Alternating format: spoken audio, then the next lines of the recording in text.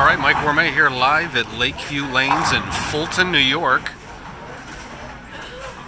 Speaking of full tons, here's Ron Boyce. He has the front, good Lord, he has the front 9 strikes here in a tournament. You can visit Lakeview Lanes online, lakeviewbowling.com.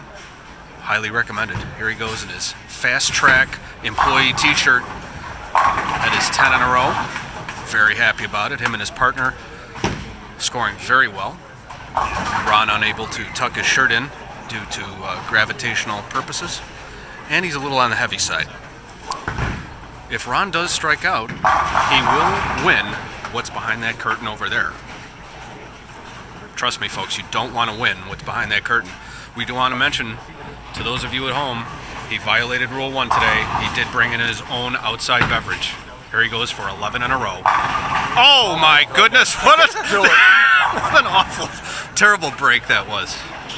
My gosh, he's not happy about it. Does that guy work at Fast Track? I think so. He's going to want to go clean up the diesel spill. Jefferson. My gosh, what a terrible break.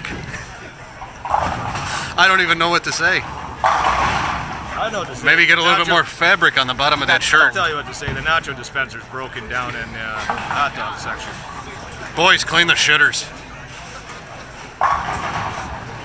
Here you go for a spare and a 289. He will not win what's behind that curtain.